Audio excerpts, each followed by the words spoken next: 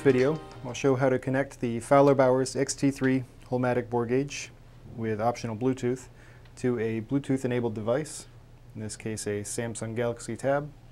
So we'll be using the Silvac Bluetooth BT Smart application, which is available in the Play Store. Open that first. You see it immediately starts running a scan.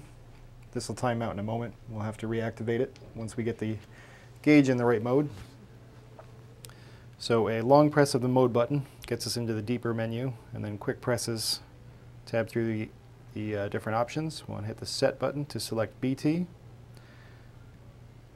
and then quick presses to go through the different options. We just want to turn that on with a quick press of the mode button, and then run a scan. Give it a few seconds and those two should do their handshake, and now we have an active connection. So we want to save some data. It'll give you a checklist here. Do we want to save it to a Excel spreadsheet, a PDF on the downloads folder of the device?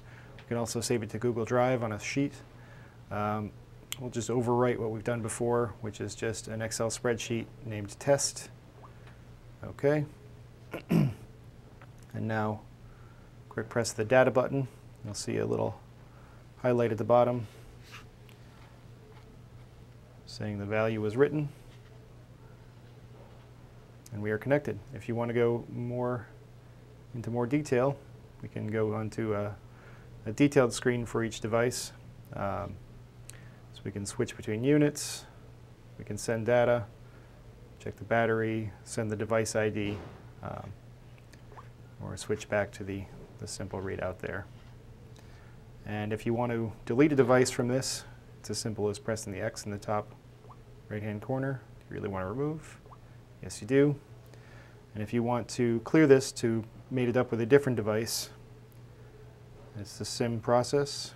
Go to BT, reset, enter, and now the previous relationship is removed, and we can go turn it off to save some battery life.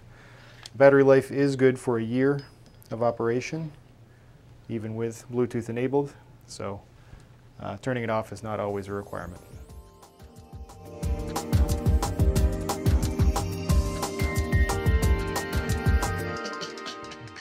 Versus